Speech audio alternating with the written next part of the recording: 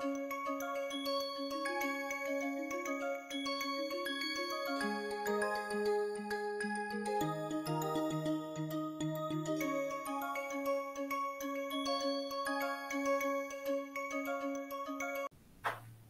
to Module 59, Topological Vector Spaces. Throughout this section, we shall assume that K denotes either the real field or the complex numbers field, C. By topological vector space, we mean a vector space V over K together with the topology on the underlying set V, such that the algebraic operations of addition and scalar multiplication, etc., are continuous. So this is not yet a definition. I will give you a precise definition in a moment. Okay. It's just similar to a topological group. More precisely, a topological vector space consists of an ordered 5-tuple, quintuple, a vector space V, a set V, a plus operation, a dot operation, and a special element 0, and a topology tau. The first three, V, plus, and 0, constitute an abelian group, wherein 0 is the 0 element of the abelian group. The dot denotes a scalar multiplication K cross V to V. It's not from V cross V to V. Okay, it's not a binary operation. It is a scalar multiplication. And tau is a topology on V. Okay, so they have some interrelation here. What are that? First is pure algebraic. The scalar multiple, alpha beta of V is associative. That is the first condition. And if you multiply by 1, it's identity. 1 times V is V for every V. So this is the scalar multiplication property of vector space, you may say. Okay. Alpha of U plus V is alpha U plus alpha V is distributivity of the scalar multiplication. So 1, 2, 3 actually constitute what is the meaning of vector space. I am redefining it here, that's all. The map V cross V to V given by UV going to U minus V is continuous. This is similar to what we have done in the topological group case. UV or XY going to XY inverse is continuous. So instead of multiplicative notation, we are using now additive notation because we started with this one is an abelian group, all right? So additive notation is preferred here.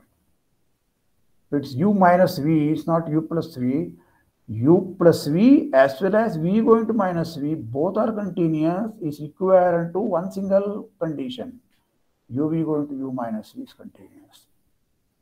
The map, the scalar multiplication, K cross V to V given by alpha going to this alpha dot V, this is the dot, that is continuous.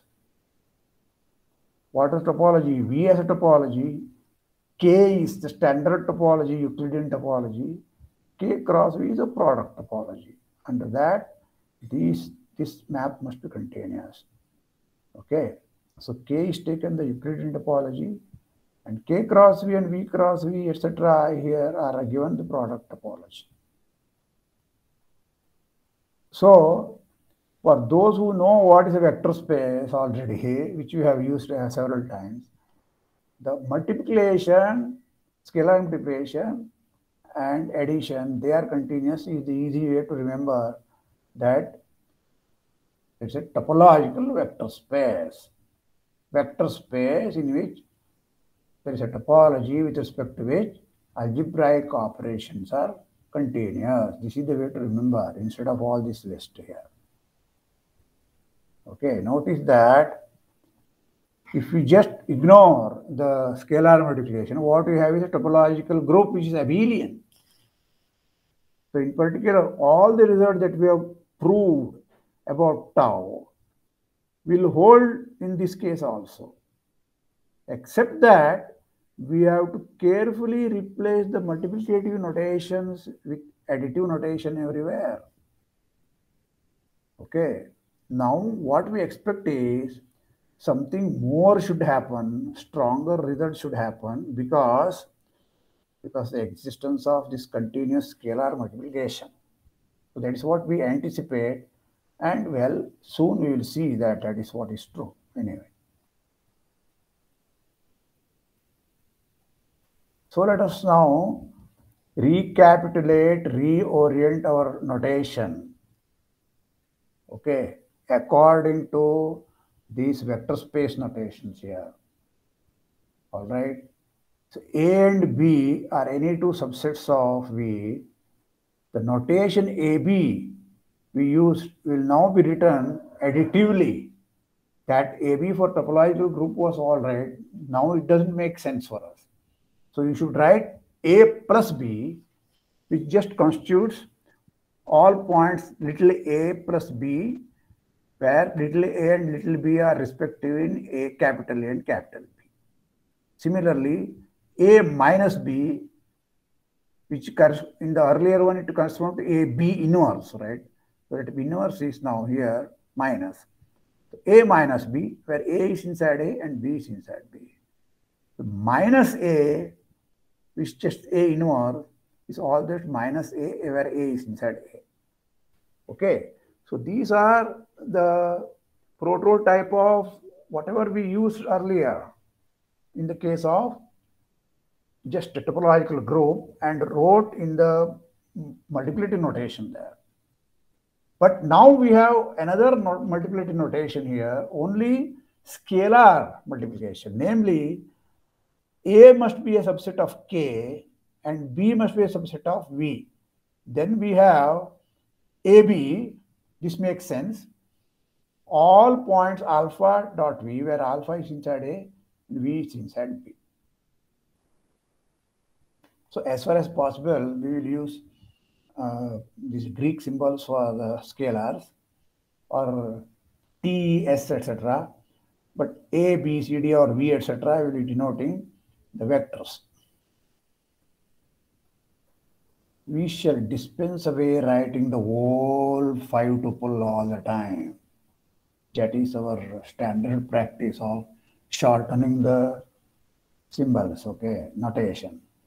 We merely use the phrase V is a topological vector space with the understanding of addition, scalar multiplication, the topology, and the zero element, etc. We shall also dispense away with the symbol dot.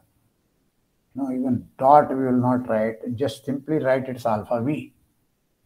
Normally, when you have a vector space, you write the scalars on the left, the vector on the right. Even that is liberal. You can use V times alpha also if there is no confusion. Okay, that is also allowed. But standard notation is to write the scalars on the left.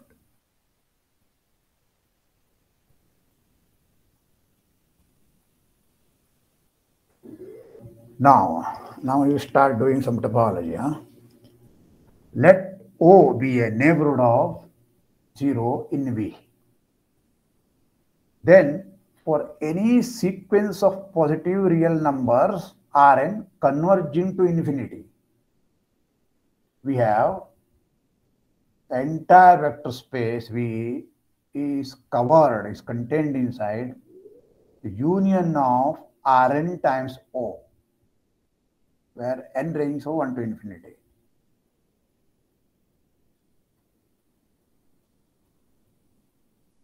Such a thing is obvious in the case of R or R2, R3 and so on. Okay. So why this is obvious for a arbitrary topological vector space?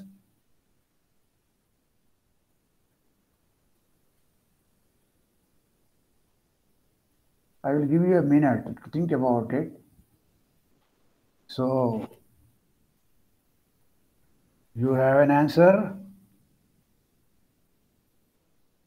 Some of you must have an answer. So, congratulations if you have done it correctly. Here is the answer. Fix a V belonging to V. I must show that it is inside Rn of O for some O. What is O? O is fixed. O is a neighborhood of 0 inside V, that's all. Okay. Look at the map from R to V given by R going to R times V. This V is fixed. Okay. R goes to R times V. This is a continuous function. Why? Because scalar multiplication is continuous. Right? Therefore, inverse image of an open set, see, V, O is an open subset of V, right? The inverse image of open subset under F, this will be an open subset of R. What happens if R equal to 0? 0 goes to 0.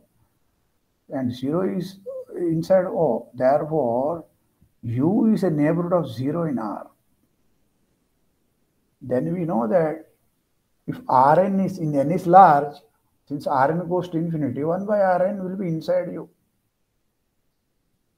Right? Because U is a neighborhood of now 0.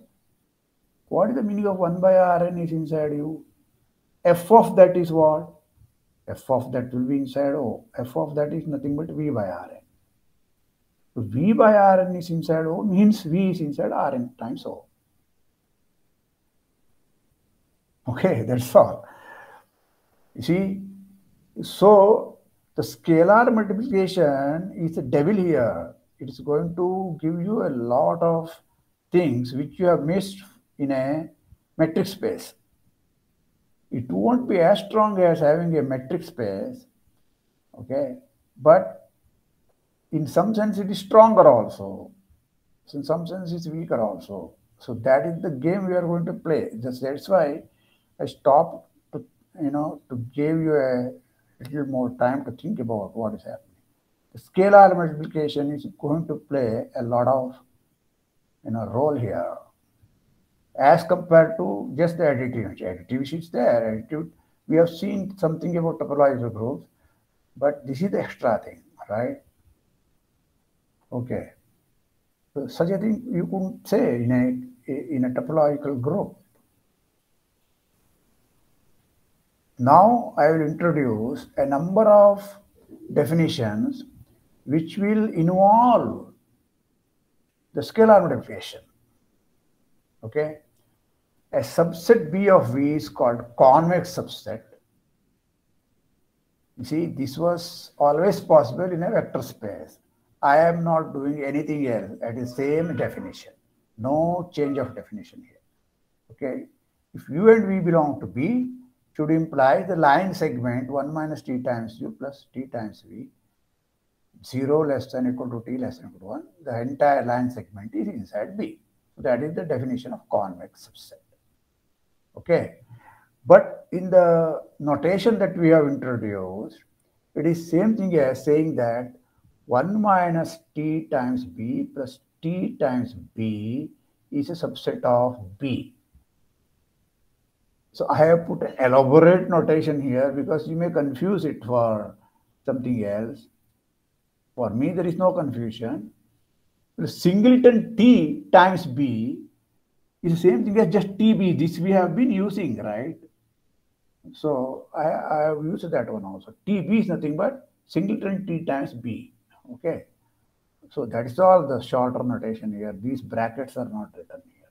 But this is by definition singleton 1 minus T times B plus singleton T times B.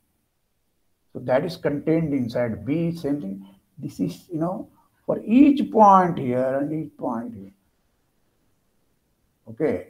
For each point here and each point here, u comma v. So that line segment is inside B, same thing as this one. Once you have convexity, you can talk about local convexity. We say V is locally convex if there is a local base at 0 consisting of convex neighborhoods. Take any neighborhood of 0, inside that you must have a convex open subset around 0 contained inside the given number. That is the meaning of there is a base, the local base consisting of locally convex open subsets. Convex open subsets. That will be called. Then we call V is locally convex. Actually, you should define it for every point. But we don't need to bother about other points. Once something happens at 0, you can translate the whole thing. Any topological property which holds at one point will be true for all the points. So that is the property of topological groups in general. So it is true for vector spaces also. Okay. Note that this will automatically imply the same thing. Same thing means what? Its convexity at all the points of V. Local convexity. So one point is enough for the definition. Like Rn, it's locally convex. There are many topological groups which are not locally convex. So that's why we want to define this one. A subset A of V is called balanced. Okay, this is something new. You might not have defined, we might not have met with this one in standard study of vector spaces and so on. Okay, it's called balanced if alpha B is contained inside B for all modulus alpha less than 1. This mod alpha less than 1 becomes crucial, okay, when you take complex numbers. That will have different meaning, you see. If real numbers, it's just a line segment, right? Complex numbers, it's the whole disk. So geometrically, they will have different meanings. Okay. So balanced means that. Let me illustrate this one a little more because this is a new concept. Okay, you should not confuse it with something which you may think is the right one. Suppose B is a balanced set. Okay, if B is non-empty, then 0 must be inside B. Do you see why? Because look at this one. Look at the condition. Condition says that mod alpha less than 1, alpha B times alpha B must be inside B. If you put alpha equal to 0, that's valid, right? So 0 must be inside B.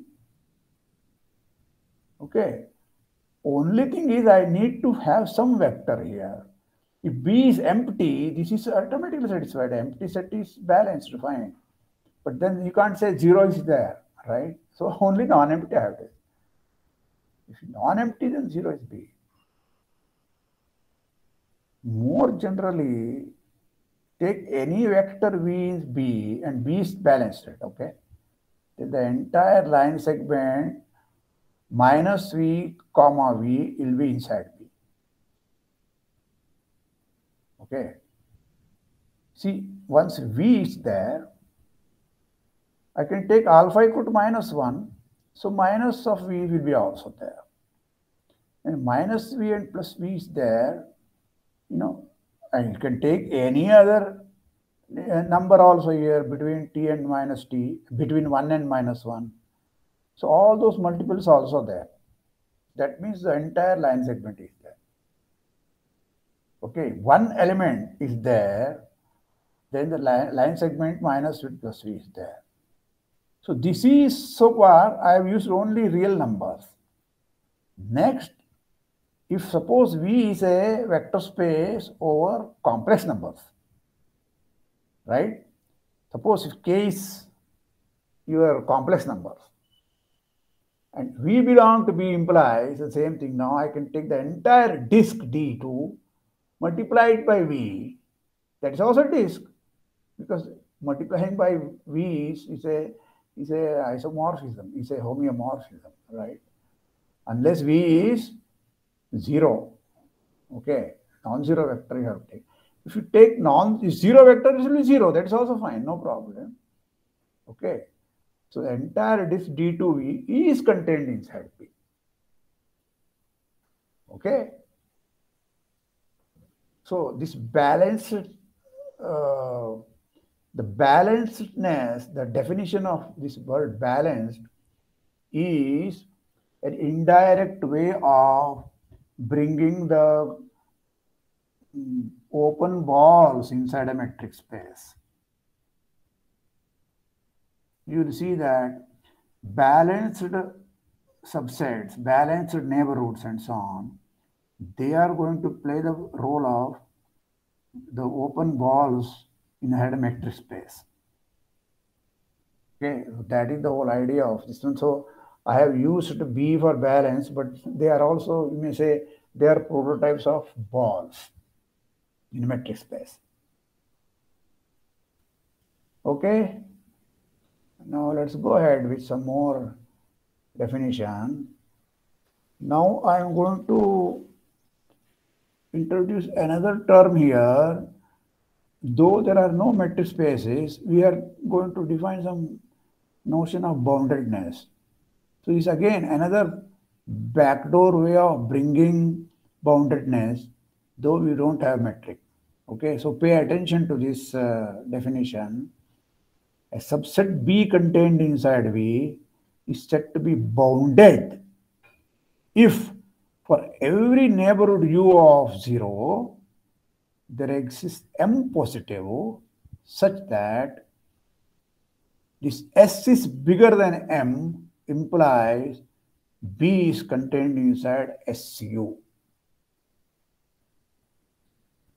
SU, S is a real number.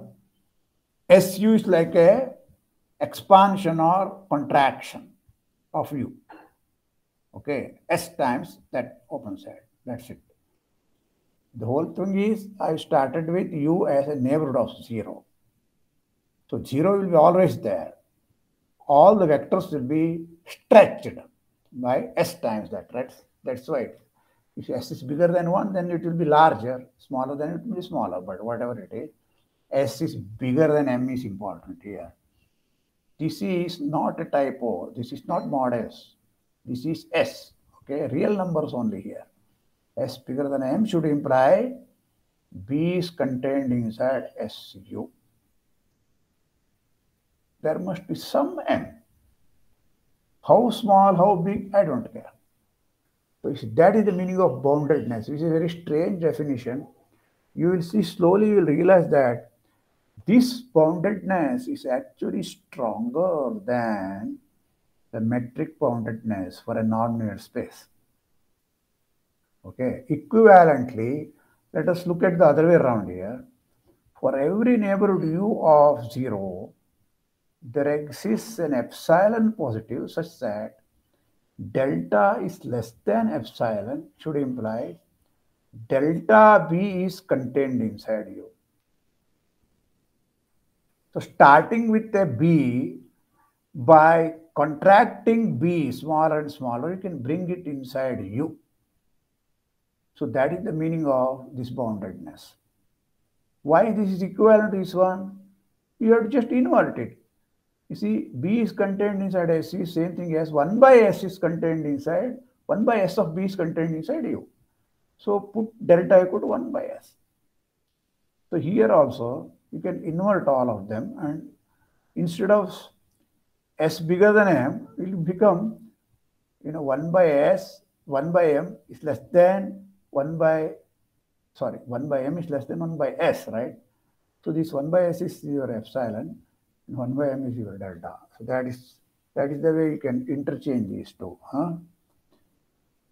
So this is the meaning of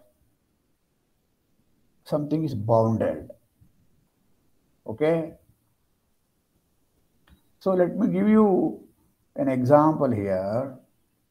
Consider V equal to the complex numbers as a one-dimensional complex vector space. Don't go for very large. Here it's you have to understand it. The only balanced subsets of V are empty set, open or closed balls with center 0 and the entire space V.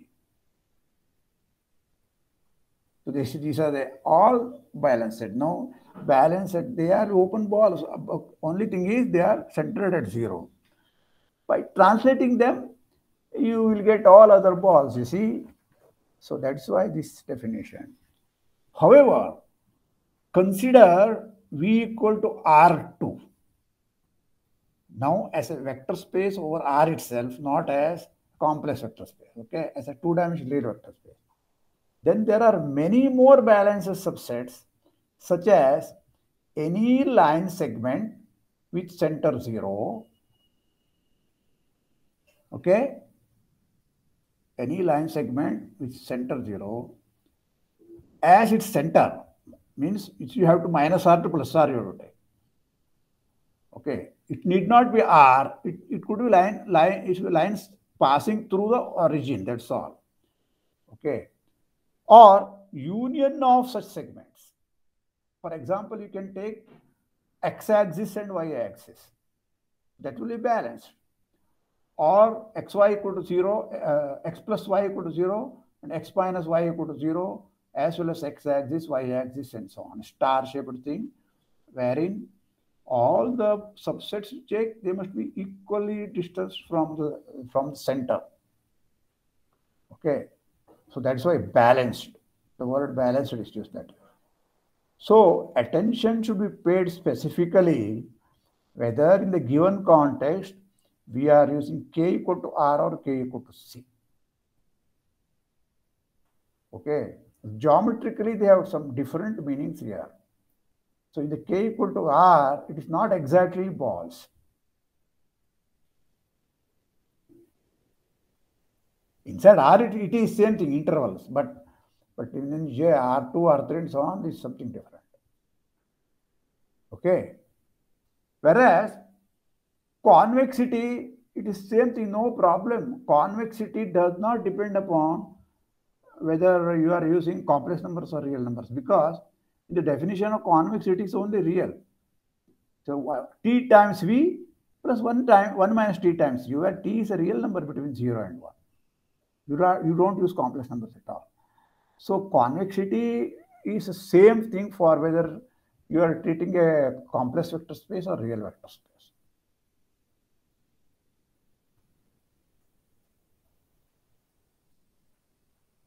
So I come back to an example of this boundedness also. Okay. The word of caution about the boundedness concept that we have introduced here for topological vector spaces. It is not dependent on any metric or norm. There is no metric or norm we have used. Everything is inside a topological vector space concept. Also, it is somewhat stronger than the usual boundedness concept in a metric space. So how to illustrate that? Maybe you start with a nonlinear space. That's a topological vector space, right? Any nonlinear space is a topological vector space. With the norm, you get a metric, right? But the metric, you change it by using this rule, dfxy equal to, here I have used only complex numbers or real numbers, but you can do it for any nonlinear space also. Norm of x minus y divided by 1 plus norm of xy. dxy divided by 1 plus dxy, that is the meaning of this, right? Then this is always a bounded metric, gives you same topology. So the original topological vector space will be a topological vector space with this topology, of same topology, right? Only metric has changed. It is not a linear metric. It is not norm. Okay. But If you use this metric, the whole of R, whole of Rn, all of them will be bounded because it is bounded by 1. Whereas, immediately just look at R and the boundedness concept that we have introduced. Okay, it is not bounded in that sense. Neither in the standard sense it is bounded. R is not bounded. When R will be bounded?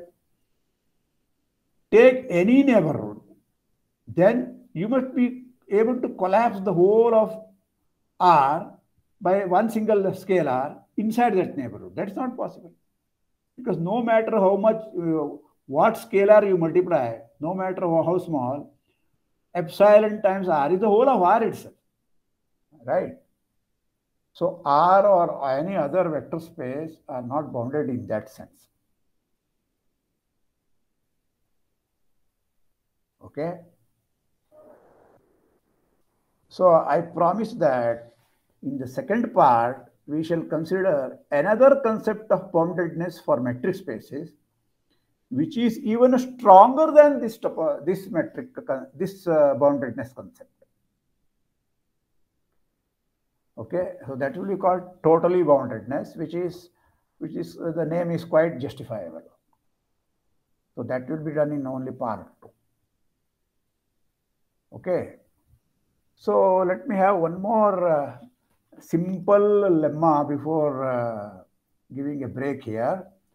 For V belonging to V and alpha not equal to 0, we have the linear homeomorphisms, respectively called a translation operator TV and a multiplication operator M alpha. For alpha, M alpha, for V, TV. So these are two homeomorphisms. Okay? Of course, if V is 0, the TV will be identity. But for this one, you have to assume that alpha is not 0. Okay. Otherwise, multiplication will collapse the whole thing. It will not be a homeomorphism. So how it's defined? TV of U is equal to U plus V. M alpha of U is alpha times V. In particular, for any subset, open subset U of V, and any subset X and Y of V and K and so on, you will have the similar theorem that we had earlier, namely X plus U equal to U plus X here because this is commutative. YU, I don't want to write UY because scalars should be written on the left only. They are open subsets of V. Okay, so this is something which we have done similar to just the case of topological groups. Only thing this is new because when alpha is not 0, there is a inverse also. M alpha inverse will be inverse of M alpha. So M alpha is also a homeomorphism. Okay, this is the extra thing that is happening here. Okay, so lemma is obvious. Why? Because you have to just use that these are homeomorphisms. So X plus U, you can write it as union of little x plus U. They are copies of U, therefore each of them is open. Therefore, X plus U is open. Similarly, Y U is union of alpha U, where alpha runs over Y. Alpha U is open because alpha is alpha multiplication by alpha is a homeomorphism.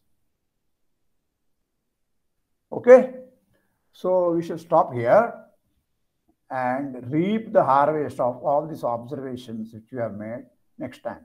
Remember the definition of convexity, balanced set, local convexity, boundedness. These are the new concepts I have introduced. So next time we will, use these things and produce many interesting results here. Thank you.